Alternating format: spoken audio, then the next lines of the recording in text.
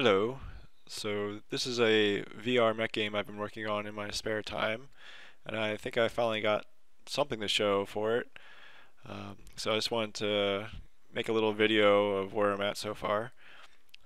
So there's this, to start of the video, I'm walking up to this control panel. Use to control the mech in a not so typical fashion. There are these two big orbs, and that's for the motion controls to move your mech around.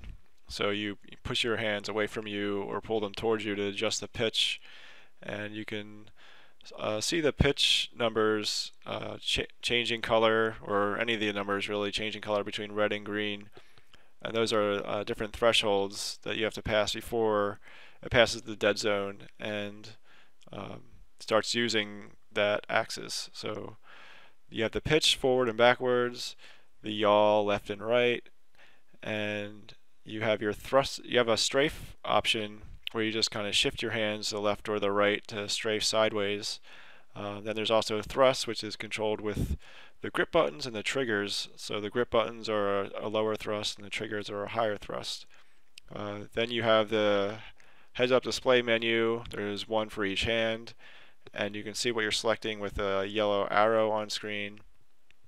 And you have machine guns at the top, so you can fire machine guns. You have lock-on missiles. They're kind of in the corners.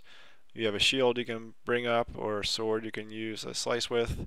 In the bottom corner, I don't use in this video, but they're the reverse thrusters, so you can boost yourself backwards, and that'll use up the red to green meter that's on either side. So if you only use one thruster, it'll only use some of the meter. If you use both thrusters, it uses pretty much the full meter, so you can't spam it.